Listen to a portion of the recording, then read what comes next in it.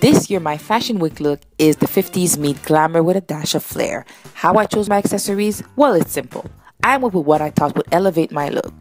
Since I'm currently rocking a short, sexy haircut, I went with long gold and structured earrings. To showcase my 3/4 feather jacket, I decided to throw on my leather gloves. And on top of that, I just had a gold cuff, just for a touch of colors. And now, let's move on to the star of the show, my fabulous clutch from cashmere.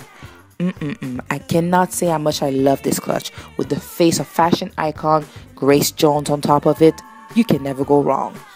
To complete my look, I just put on a nice pair of gold pumps and voila!